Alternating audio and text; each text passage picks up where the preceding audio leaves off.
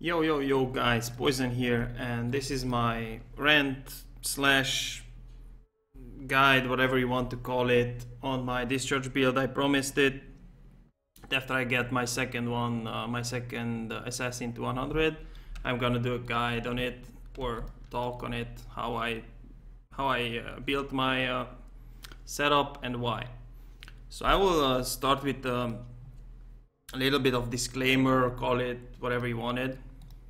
This build is made purely for strength farming because we are having a strength meta right now, kinda. It can go up to tier 13, probably even higher if you really want it, but you probably wanna get more multipliers on your jewels, but we're gonna talk about it later. So once again, it's a really fast map clear XP farmer, and I went on full attack speed, so it's really well optimized for strength farming. But I'm gonna show it right after I talk through the build. I will do a map just so you can see what I'm talking about. So that's the really short disclaimer.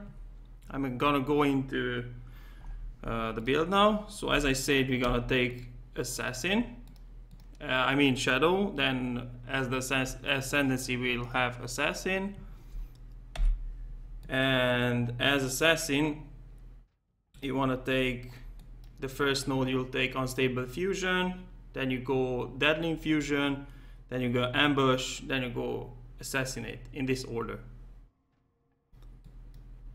That's it. Bandits you will have kill all if you want the skill point, or you can take the resist. I took the resist because it gives you much more room to work with your gear when you're balancing your resist to have elemental weakness cap on red maps. But you can go with the skill point if you feel like you have enough gear, or your gear is godlike enough to cap out your resistances. On the second difficulty you take Kraken for the attack speed, and on the third difficulty you take Oak for the endurance charge. So I have 6 endurance charges and 6 power charges. The reason why I took Oak for the endurance charge, because you have higher ignites, and since we have this amulet here, I gain an endurance charge when a power charge expires or it's consumed. So you pretty much go through the map, you hit monsters, you discharge all the time, and all your power charges transform into endurance charges. So you pretty much have 6 endurance charges up throughout the whole map, and that gives you defenses as well. So your ignites are higher, your damage is pretty much the same. If you take power charge, it's gonna be probably a little bit more, but this way you have more defenses and your ignite is higher. So if you will pretty much one-shot monsters, but if it happens that you don't one-shot the monster, it will die to the ignite. So that's it. Those are the bandits and the ascendancy. So I'm gonna go through the gear now and the links. So we have the Cospri Malice. Preferably you want it with 14% attack speed, which is the most you can get on the weapon. Why we have this weapon? Because cast a socketed code spell on melee critical strike, and since Discharge is considered a code spell as well, it procs your Discharge. It's linked to control destruction and increased area of effect. That's the weapon setup. You have helmet, you want the Hubris Circlet with 40% increased discharge damage. I get a lot of questions. Why do you take increased discharge damage instead of the 30% chance not to consume charges? Well, 30% not to consume charges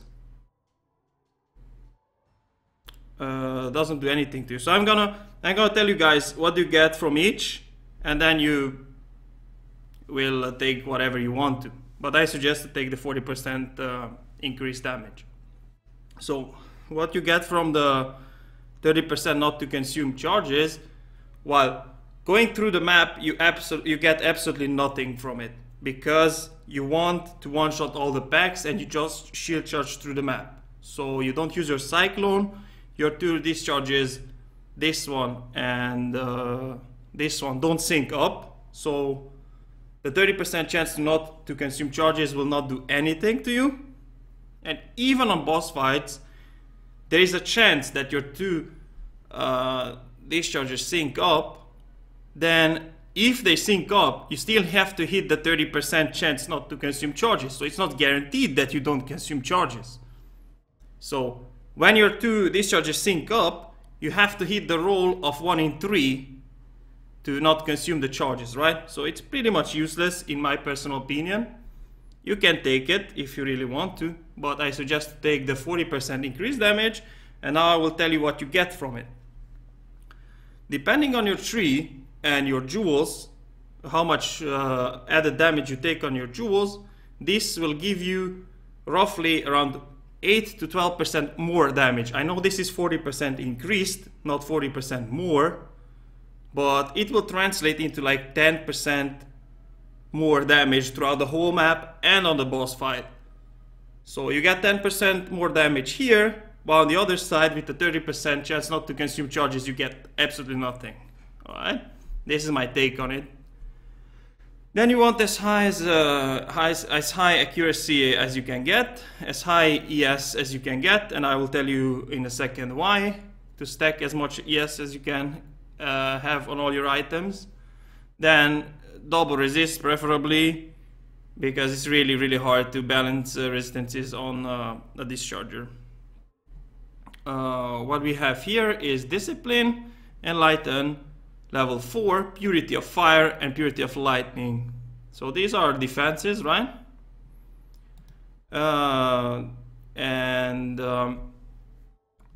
We need a Purity of Lightning and a Purity of Fire against Reflex, right? Because we charge through.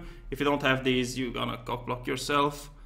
Enlighten 4 is not mandatory. You can go from Enlighten 2 to Enlighten 4. If you have Enlighten 2 only, I would suggest to take my +2 mana gain on hit on one of your jewels.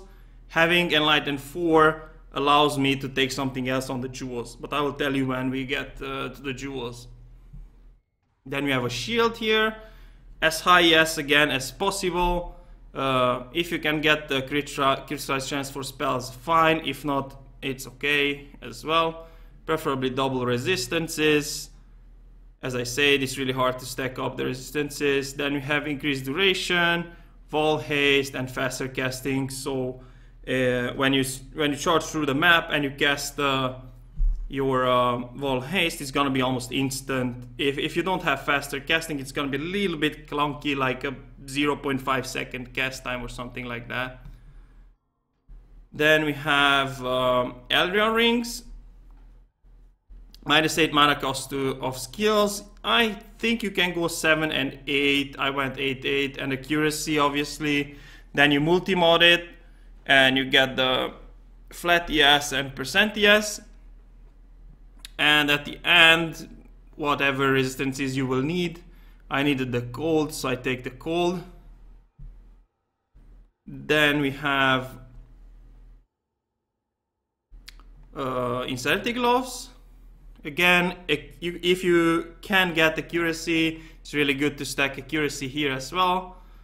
If not, then it's still fine if you can have tier 3, I guess. Eldrian Rings, the maximum accuracy you can get on Eldrian Rings is tier 3, which is gonna be from 201. It's really important, guys. It's 201 to 250. So if it's below 201, then it's a tier 4 accuracy roll, and that's gonna go lower then. It goes from 150 to 200, I guess. So you want the tier 3 accuracy and stack as much as you can. I will show you in a second why.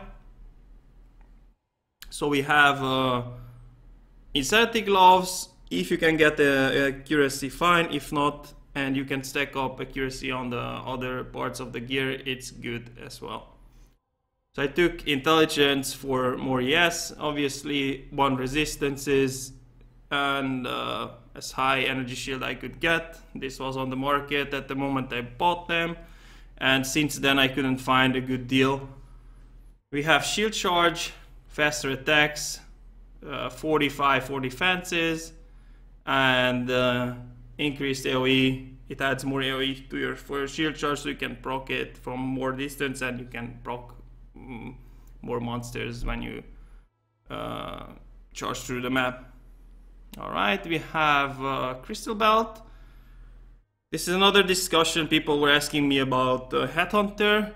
Headhunter has no room in this build, in my personal opinion.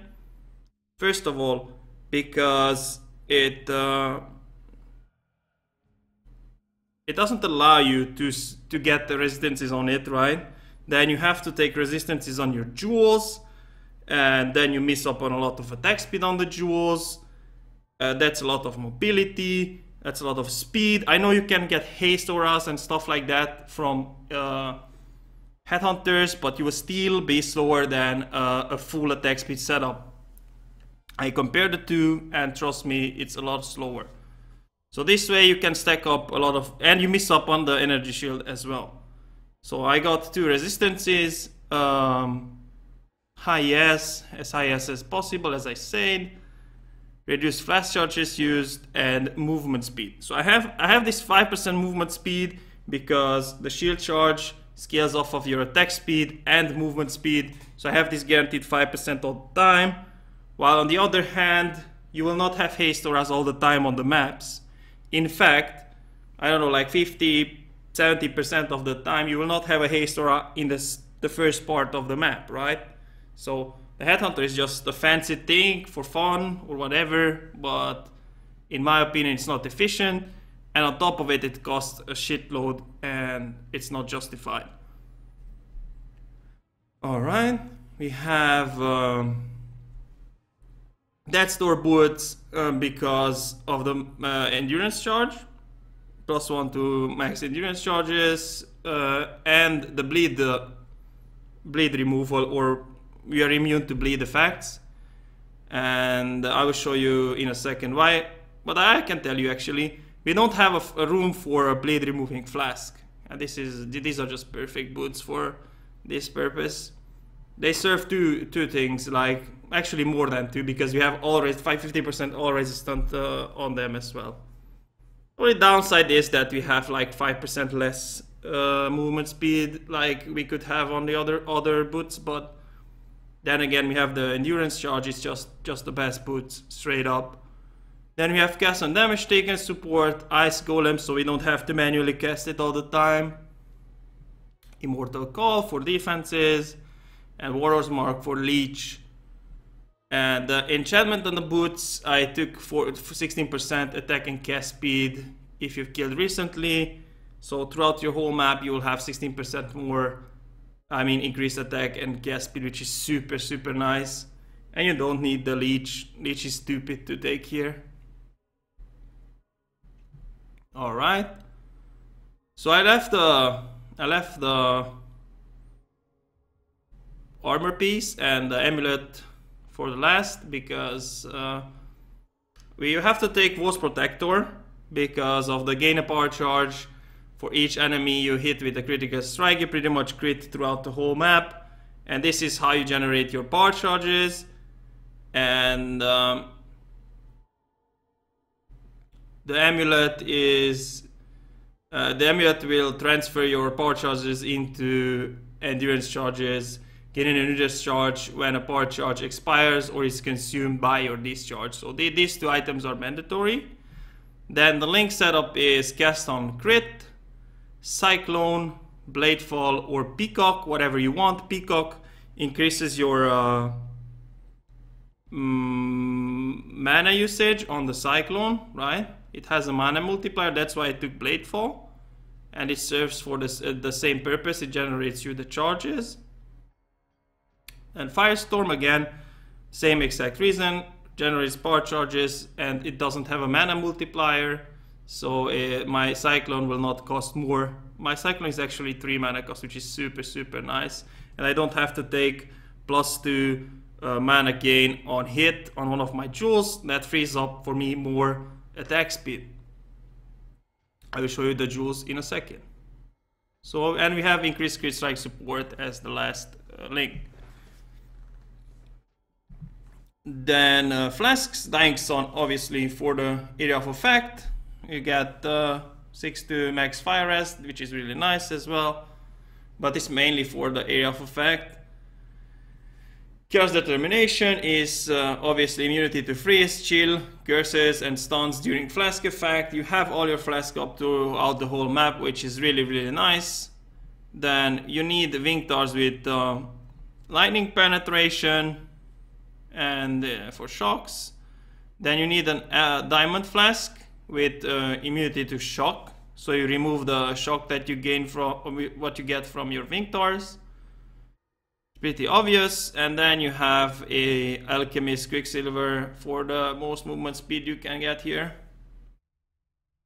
That's pretty much the setup. And then we have the skill tree, right? Yep. Let's go to the skill tree. So it's a generic assassin Cospris. I will give you some variances on it, like you go through. These are all mandatory. You get some accuracy here, dexterity that you need for your Cospris. I took this node, for example. Probably it's a little bit different from other builds that you can see. I couldn't get what you want to get on your gear is 29 dexterity. I couldn't get that on my gear, so I had to take this node to be able to use the Cospris Malice, because it has a crazy requirement on dexterity. Is 212 dexterity requirement, as you can see, and yeah, that's the reason why I took that node. Other than that, you want to take the aura effective nodes, this and this one. Don't forget about this one, because this one pushes your purities up from 79% to 80% resistances. That's +1, and that's really nice. On this note, I want to point out something. Like, if you can get, I took 8% attack speed on my Vo's Devotion. I went full potato attack speed, as I said. You can get, if you can get +1 max resistances and want to go to higher maps, that's really nice to have.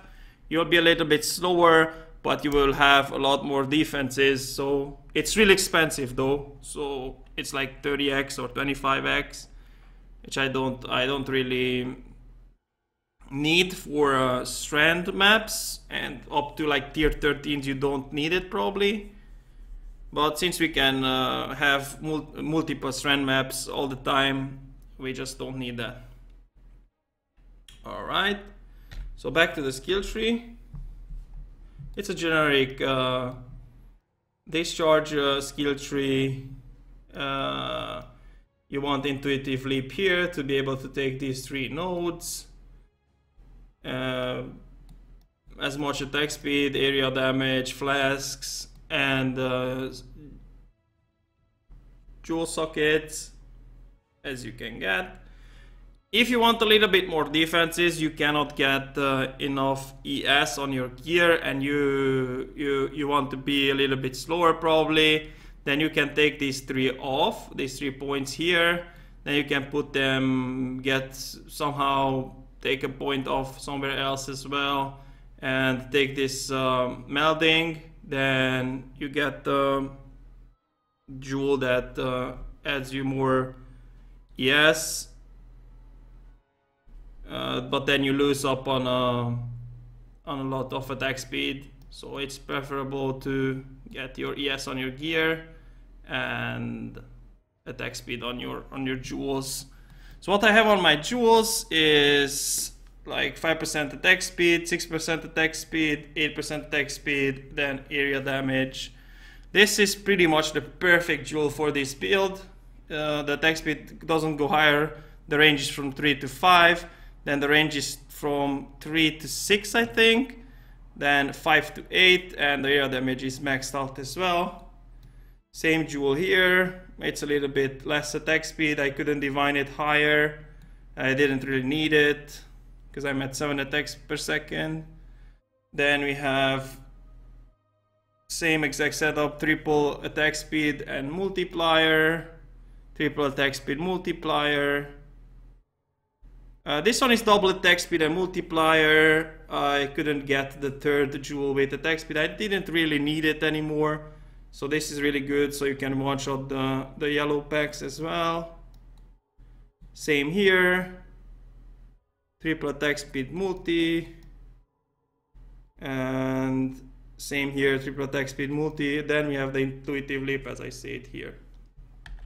Now on the character sheet, as you can see, I'm at let me go like this. It's alright. I'm at 7 attacks per second. It's more than enough. You don't want to get higher. Sometimes I felt like I put my Cospris on cooldown.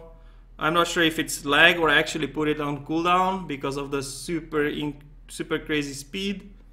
So I don't really want to get higher on the attack speed because it goes like 8.6 with wall haste up. Then what you want to get is the main hand accuracy rating. So you stack up, this is what I wanted to point out.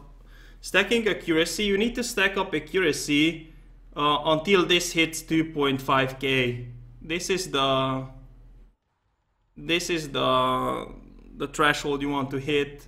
Then you get more from the golem and you'll have like chance to hit will be around 90%, right? So that's what you want to hit. Attack speed as much as you can get. Like this is pretty much the max that I got. You will probably will not be able to get higher than that. That's it. That's my take on Cospris. I'm gonna do a strand now, just to show you up the build, how it goes. Feel free to change whatever you want to. On the jewels, a little note on the jewels. If you want to go on higher maps, you probably want to have double attack speed and double multipliers instead of 3 attack speed and 1 multiplier. Below this video, I will leave you a spreadsheet as well, and I will give you in the spreadsheet, on the right side of the spreadsheet, I will give you guys some example of really good jewels if you cannot get these full potato super expensive jewels. All right, so I'm gonna give you a spreadsheet about the build and about jewels and everything. Thanks for watching, guys. I hope I covered everything. If I didn't, feel free to ask me below this video, or you can find me on Twitch every single day. I'm streaming every day on Twitch TV at Poison TV. That's it. Have a great day, guys. Thanks for watching, and I'm gonna do a strand map just to show up the build. Have a great day, guys.